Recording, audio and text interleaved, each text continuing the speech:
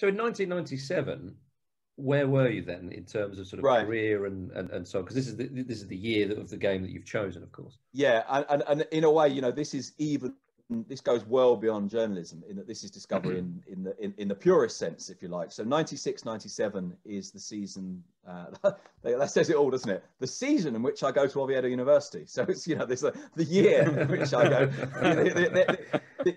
It's the academic year, that the season in which I go to Oviedo. And actually, you know, as you can imagine, this is a discovery well beyond Real Oviedo. It's a discovery of all sorts of things, and this is one of the reasons as well why, on a purely subjective level, although I would probably argue that there's an objective case to be made here as well, there has never in my life been a player make a single season impact on me like Brazilian Ronaldo at Barcelona.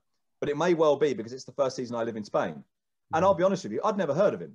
Well, I don't know, I might have heard him get mentioned in Holland, but he turns up at Barcelona, and I go to Spain. And so, of course, what happens when you go to Spain is, even if you do go, and we did this as a group of a very small group of English guys living in Oviedo, you go every Saturday and watch the English game, whatever it was, shown on Spanish TV, only one a week. But you then you go, right, okay, I'm in Spain now, let's do Spanish football.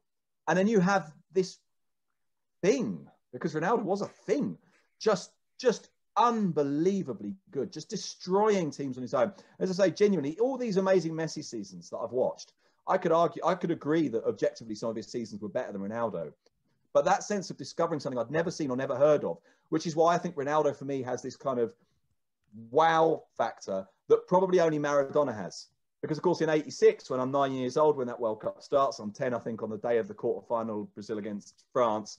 Again, Maradona was a discovery. Now, I'm not saying no one had heard of him, but back then you didn't watch international football like you do now. So you did discover people. And so that was an entire year of discovery for me. It's a new place, it's a new football. And, of course, in my case, because I lived in Oviedo, it crystallizes around Real Oviedo. And this game in January 1997 is a discovery because it's the biggest of the games, because it's Real Oviedo away against the local rivals, Sporting Gijón, and everything that goes with that as an experience. I mean, can you explain a bit about Oviedo as a town? I mean, where is it? What's it like?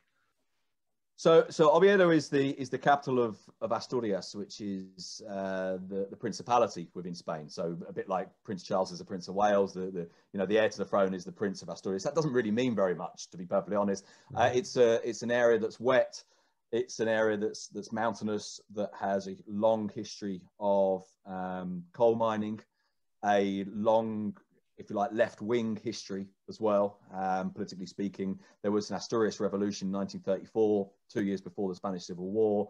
It has a kind of a very proud identity in that sense, although doesn't have an independent identity like, for example, Galicia or Catalonia or the Basque Country has. In fact, there's a phrase that Spaniards like to use, because the Reconquista against the Moors supposedly begins at the Battle of Covadonga, which is in Asturias in 11, which year is it? 11, oh, crikey. I should know this, 49, I think, but I'm not completely sure about that. I don't think anyone's going to pull you up on that, is it? Don't worry. Someone will. Someone always does. It'll probably show my bias somehow.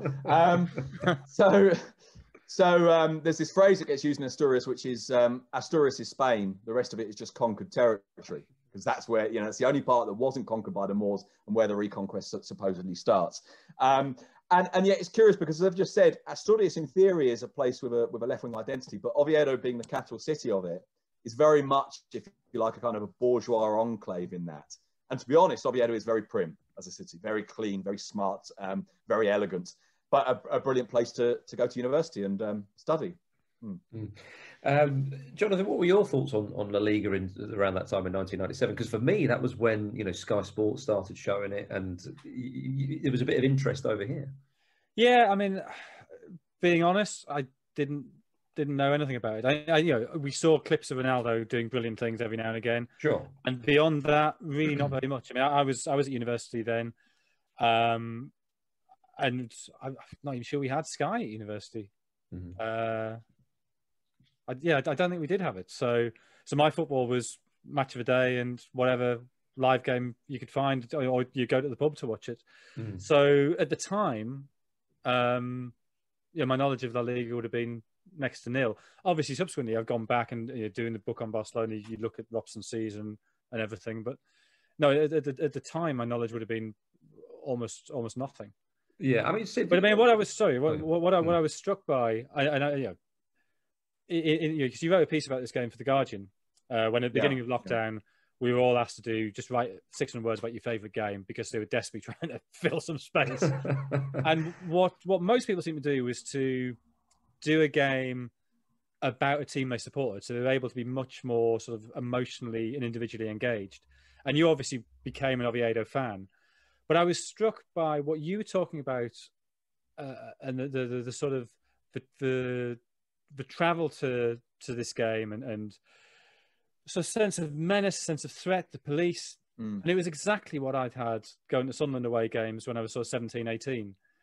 So there is something kind of very, I don't even know what the word is, but that sort of first sense of taking on the identity of a club and that bringing you into situations you wouldn't normally be in. There is something viscerally stirring about that. Yeah, I think that's definitely true. And obviously, the other thing is, for me, this was possibly even more new than it would have been for you, had you been the student that turned up in Oviedo and gone to this game, because, as you say, you'd experienced it. I, in truth, hadn't. I'm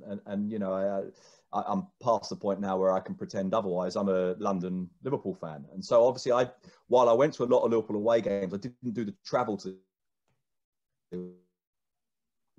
game. I didn't have that kind of part of the package, which is that you travel together in big numbers. I was traveling with my dad to games.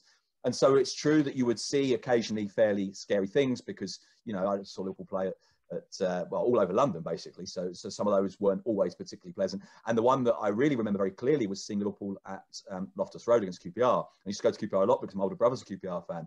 But being in the Liverpool end, which wasn't an end, it was a side at Loftus Road, and it would be standing, and the police having to pull us out because, and this was pre-Hillsborough, and you look back on it in the context of Hillsborough and how scary it was, pull us out because it was too squashed. And so literally they had the kids pulled us out because I was below people's waists, couldn't see anything. And I remember them having us lined up, sitting on the pitch. We were literally sitting around the edge of the pitch while they waited for a space to open further down the pitch and literally walk us along the pitch and put us back in, but put us back in at a part that wasn't quite so squashed. But I never had this kind of go to grounds and experience the menacing quite that way that I had with this game. And because, of course, as I say, because part of it is the travel. And the thing that really sticks with me about this game is twofold. One is getting a train to Gijón from Oviedo, which is about 35 kilometres. And the other is walking from the train station to Gijón's ground and seeing, if you like, that and seeing and feeling that sense of menace there. All right, chaps.